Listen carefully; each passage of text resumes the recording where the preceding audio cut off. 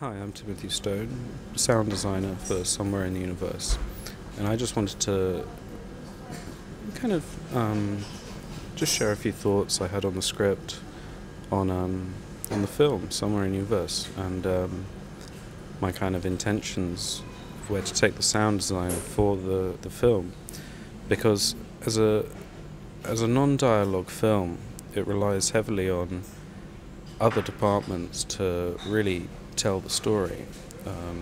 The kind of actors can't rely on the language, so everyone else is going to have to really, the camera work, the production design, the actors, the direction and the sound and the editing, it's all going to be really important to really work together to really develop a final kind of intention on how the film is going to be and how it's going to feel and how we're going to make it.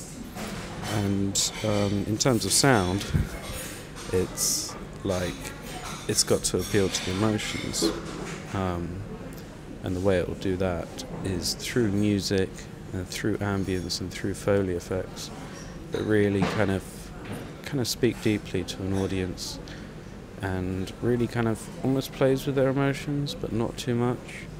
My feelings are that in traditional films, the narrative and the dialogue always plays too much with their feelings. So this film, in order for people to want to watch it again, it's got to get really into them, and it's got to really make them want to really go with the film and watch it again.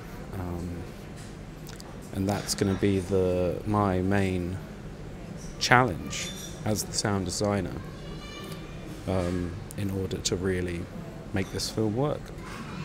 Thank you for listening, and we have a Kickstarter campaign that has a few days left to go. It'd be wonderful if we could get your support. Any kind of money will really help us really make this film as good as it will be, good as it can be, and good as it should be.